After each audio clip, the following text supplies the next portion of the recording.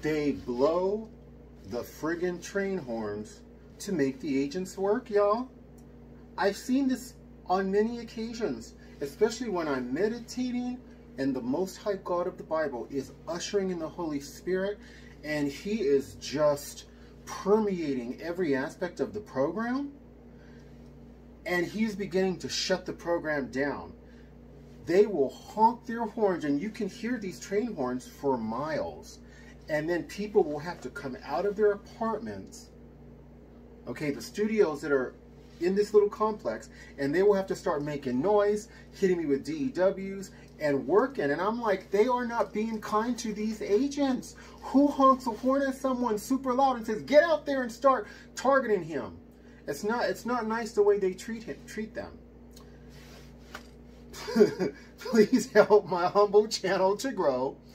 Like, subscribe, share, comment, any combination thereof. Thanks. God bless.